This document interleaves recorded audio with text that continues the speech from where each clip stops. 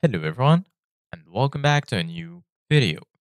In this video, I'm gonna show you guys how you can put your music on Dropbox. So if you guys want to learn how to do it, just follow the steps that I'm gonna show you. As you can see guys, I'm right now in Dropbox and this is how the homepage looks like. So right here in the left side of your screen, you're gonna find a lot of sections. There's all files, photos, shared, signatures. Here you're gonna find file requests and also your deleted files. Under it, you're gonna find folders. If you click on it, you're gonna find all of your folders on Dropbox. So right now, first of all, I'm gonna go to all files and then go here to the top. You're gonna find create. Go ahead and click on it.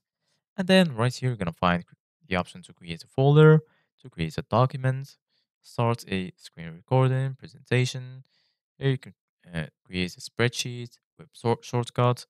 And right here, you can upload a file or folder and so on.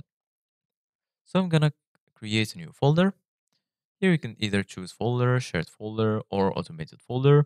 I'm gonna choose normal folder. And then I'm gonna name it music. Then click on create. As you can see, guys, now we created our music folder. So once you create your folder, you can also come right here, click on share if you want to share this folder with someone. You can also copy the link to this folder.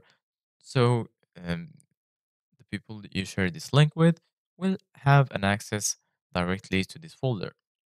So right now, once you're here, all you need to do, guys, in order to add music, either drop files right here by dragging them, or you can click on upload, then click on file, and then choose in your computer which music you want to add, and then just click on it and click on open.